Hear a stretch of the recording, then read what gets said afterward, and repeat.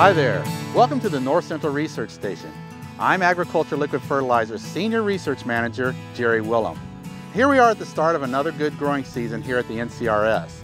You know, we've been kind of a tough year this year with all the rains delaying planting, but everything's in now and everything's up and growing. You've got corn, soybeans, sugar beets all up out of the ground, and the wheat's headed. Transplanted vegetables are all growing, and everything's looking great. You know, we've got over 20 different crops on 12 different farms, and so it's shaping up to be another great year here at the NCRS. So you know what year it is. It's 2014.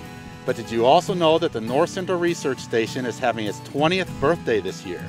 That's hard to imagine. You know, I thought back then when we started this place that after 5 or 6 good years, we'd already have everything all figured out, that there'd be no more research to do. But that's not the case, obviously. Here it is 20 years later, and we're going stronger than ever. It was in 1994, in this field right here, that NCRS fertilizer research actually began. We didn't have much back then, a 3-row planter and a backpack sprayer, but we made it work. I remember it like it was yesterday.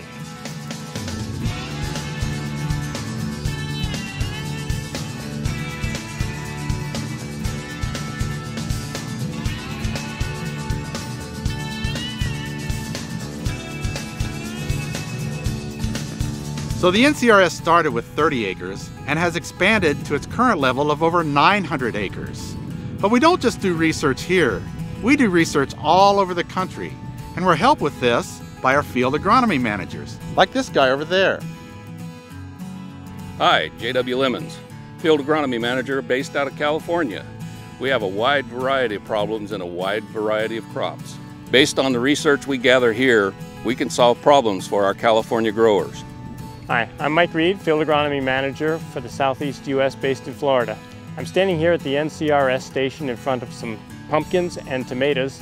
We adapt the research results obtained here at the station for local conditions in Florida. Growers down there have different growing needs, different soils. We've had tremendous results and couldn't have done it without the research being developed here. Howdy, I'm Reed Abbott. I'm the new Field Agronomy Manager for South Texas.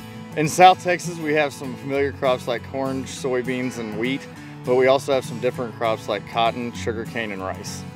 The extensive research that we do here helps me immensely in the local research that we do in my area. As you can tell, Agriculture Liquid Fertilizers is all about research. And really, research is just answering questions.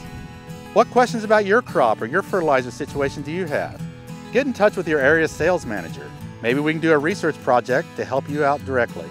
This is Dr. Jerry Willem. We'll see you next time.